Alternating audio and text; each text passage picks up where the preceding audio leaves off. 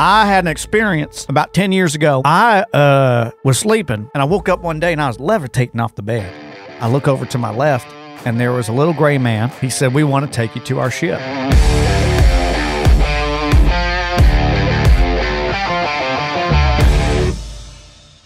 Hey everybody, welcome to the show. I'm Patriot Pete. Make sure you hit that like button or that subscribe button wherever you're watching this at. But let's get right down to it. Let's talk about what everyone is talking about right now. It's the big hot button. And you know what it is. UFOs? Nope. What they're banning from schools? Nope. It's the hottest topic in the world right now. Drones and the turkeys. Nope. The Mexican pizza is back at Taco Bell. You never had Mexican pizza? No, Oh, man. we should have had... We should have had that brought in. Some producer you are. No, I'm going to get my assistant to... Oh, yeah, perfect. That's great. How do they make a pizza, man? It's just how the Mexicans make it. What do you mean? You know, you put meat, the cheese, and tortilla. Mexican pizza. That's a taco, man. No. You put a tortilla down. Yeah. Fry it. Okay. Cheese, meat. You can throw some vegetables on there if you want. If you want that. I don't like the extra calories. Mexican pizza. So you just like they make in Mexico. If God has blessed you enough to have a Taco Bell in your neighborhood, go there right now today.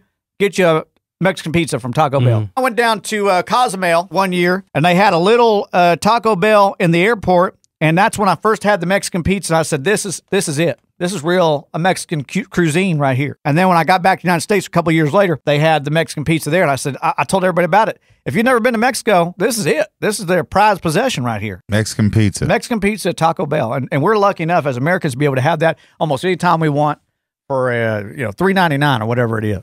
It's the best $3.99 you'll ever spend. I want to congratulate all the pilots that have probably been sitting on their thumbs for the past couple of years looking for real action, and then they went out and been able to shot them UFOs down. I want to tell you something else. You know, we never got these UFOs. We weren't seeing all these UFOs all over the world until when? Atomic bomb? Nope. When we got cell phones?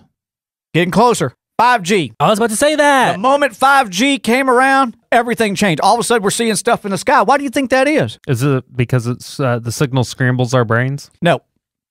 You ever seen that movie Star Trek? No. Which one? One of the movies where they go up into space. The humans figured out how to do warp drive. Okay. I think that's what they call it. The aliens sensed that the humans were able to do warp drive, and they said, all right, now they're ready to know what's going on out here. And that's what's happening now. It all makes sense. Once 5G took over, the aliens saw that we had 5G and are now sending probes out until it's time to make them known to us. I'm not making that up. You can look it up. There was no UFO sightings ever until 5G came around. That's a fact, Jack. What do you think about the satellite that was shot down over South Carolina? The balloon. I think they waited too long to shoot that down, to be honest with you. Do you think it was from China? I do think it was China, yeah. All right. Absolutely. I think that whole thing is a distraction. You know, when I brought up Mars, Yeah. I'm talking about the candy. Okay. Oh. You know, when Elon Musk keeps saying, hey, we're going to go to Mars, he ain't talking about the planet. He ain't talking about the planet. He's talking about the candy factory? He's talking about the candy factory. What's at the candy factory? Because I brought this up once before, I'm going to say it again. When Mars Candy took away the Snickers bar, the king-size Snickers bar, I was this big. I ain't lying. When they got rid of that, they said, hey, we're going to make this king-size shareable now. So they still got the king-size, but now it's 2 small pieces in a bag. And now China's stronger. Russia's stronger. Iran is stronger. Because we can't even get our act together to bring out the king size anymore. We're just 2 small pieces in a bag. And so when Elon Musk is saying, let's go to Mars, we're talking about Mars Candy to reunite America. 1 solid bar. One solid bar. 2 pieces in a bag. Absolutely. Now you're getting it. I got now you. You're getting so it. I'm right wait a there minute. with you. This is America, right? Didn't we fight for our independence from a king? You sleep on a king-size mattress? Well, queen size, actually. Well, that makes sense. I sleep on a king-size mattress. Okay. Okay. Because we're not talking about the monarchy. We're talking about a size. If I sold you a king-size mattress and it was just 2 tiny little mattresses that you're supposed to put together or share with a friend, you would throw that mattress right back in my face. You would throw it right back in my face because it's not right. And what Mars Candy's doing is very un-American. I would even say it's treasonous, to be real honest with you. What do you think, like, you got to take a craft to get the Mars? What do you think about craft then? Cheese? You're talking about the cheese? Yeah. What about them? I have Why don't no we go problem. there? I have no problem with that. You know why? Why? Kraft cheese makes American cheese. I mean, how much more can you love America? You need a product after us. American cheese isn't really cheese. If you go grab a Christmas tree and it's fake versus you go cut it down yourself, is that making any less of a Christmas tree? See what I'm saying? Yeah. You got you there, Chuck.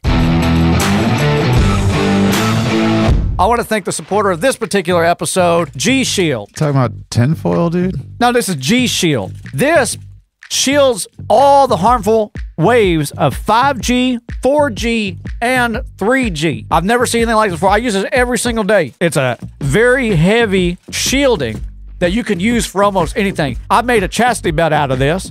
Before I leave the house every single day, I wear this because I don't want none of that 5G rays in my nether regions. It's bendable. You can fold around. I use it on my iPhone case. Use promo code Patriot Pete when you check out at G Shield. And thank you so much for supporting this episode and supporting America while you're doing so. Now let's do the mailbag segment. Okay, Pete, you've been getting a lot of mail in here, but there's one that stands out to me. It's coming from R.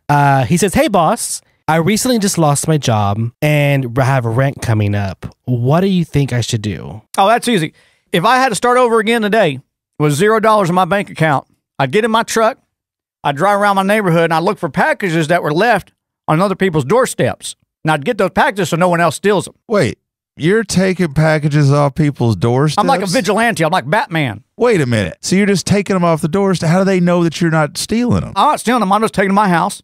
They come to my house later on and they say, "Hey, did you get my package?" I say, "Yeah." They pay me the $5, $10 to watch their package. I'm basically package sitting. So what if they don't find you? We're in the same neighborhood. Do you leave them a note? Oh, I don't leave them a note because then the burglar's going to know. Right. The package, So you're holding the the porch packages- pirate's going to know where it's at. Okay, so you're protecting it from. So porch you're fire. just trying to get there before the porch pirate. Right. That's what's Okay. happening. Yeah. If they don't collect it within 14 days by law, I'm able to flip whatever's in there on eBay. So what happens if you're going to protect the package and someone's walking out of the house and they're getting the package, I'll just say, "Hey, it's over at my place." but I'm right there in front of you with Yeah, with your I'm hands walking on on. it? I'm walking on. I'm like, "Hey, it'll be over at my place when you need it." Well, what if they were just like, "I'll just take it now"? I already have it. Possession's 2/10 of the law, baby. Do they have any idea that you're doing this service for them, or you just you say, "Hey, there's a package. I'm gonna It's go." part of help our them out"? neighborhood service packet that I put it anytime anybody moves into the neighborhood. I do a little Xerox flyer and I put it in on the windshield. Hey, if you're looking for your package, I got it. What if Picture, there's no car home? if there's no car home, I usually just hang it up on a tree or the mailbox. Okay. I don't go into the mailbox. That's illegal. Oh, but You don't want to tamper with yeah, that. but taking their package, Watching their packages. I got it. So you're just watching their packages. Yeah. So you're just a package babysitter. That's all it Do is. you ever open the package? I never open the package unless it's over the 14-day mark. After 14 days, I get to open whatever What's I the want. most valuable thing that you've watched for somebody that you secured? that for you end someone? up getting to keep for after the 14th day. Well, Christmas was a good time for me. I imagine.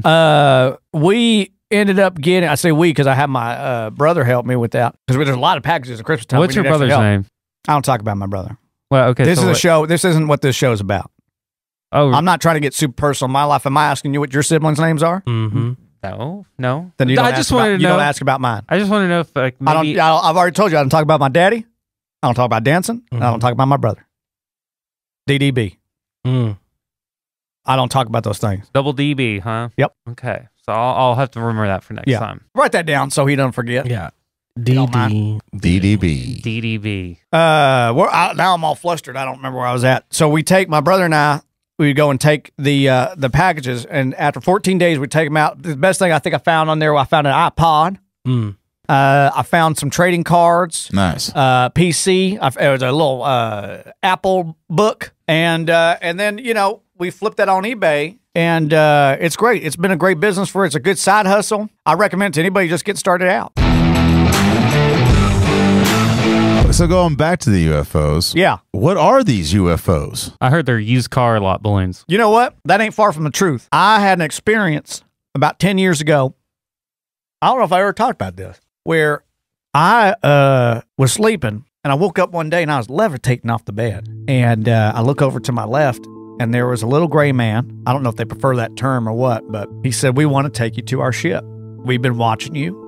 We see that, you've got some special insights that not a lot of these people have, and We want to study you, you know. He didn't say it like that. I'm paraphrasing, of course. But so we got back up to his ship, and I said, it looks like one of them used car salesman balloons, like the little green guys that float around.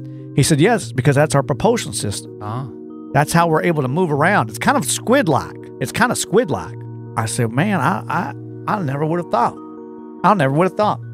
So I was up there for about 3 days, and then came back down. And real nice guys. I mean, real nice guys. What'd you end up doing for 3 days, man? Well, you know, they just kind of examined me and asked questions and stuff like that. Did some tests, you know, kind of see like brain tests, teasers, things like that. And then I woke up 3 days later. I was back in my bed, almost like it never happened. Did you have names for them? Z-Rock was one of them. He was the main guy I spoke with, and a really nice guy, really gentle. Real gentle. Gentle? What do you mean?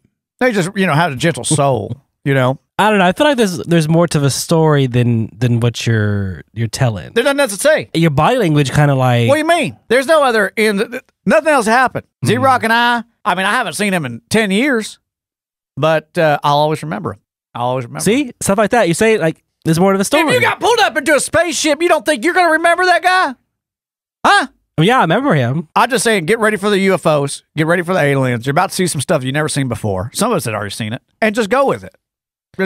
I mean, they're sending us the warning signs. All these balloons and all that stuff. I mean, it's all part of it, dude. All part of it. Now, if you had to rate the UFO ride, like an Uber ride, was it like 1 star, 5 stars? I would say 5 stars because I'd never been on one before. Oh, okay. You know? Yeah, I would say 5 stars. Was there food on this flight? Because, No. I mean, obviously it's longer than a... No, it was real quick. Blink of an eye. Oh, okay. Blink of an eye. Well, guys, that's our show for today. I want to thank you guys so much for tuning in. Make sure you smash that like button, that subscribe button. I just want to tell everyone, all the boys watching, you know, I know Andrew Tate, at least as far as I know, they still got him locked up. And he's been telling you to get a Bugatti to make you a man. You got to get a Bugatti to make you feel good about yourself. I'm here to tell you, you don't need a Bugatti. You don't need a Bugatti. I've been driving the same Toyota for 20 years. I'm surprised you drive a Japanese car. Well, it was my ex-wife's. And so I keep it to remind me of her. But I didn't want to talk about her. no, I don't talk about her. Okay. Just making sure. Yeah. Yeah. It's DDBW. It's not the car that makes the man. It's the man that makes the car. Get out of here, everybody.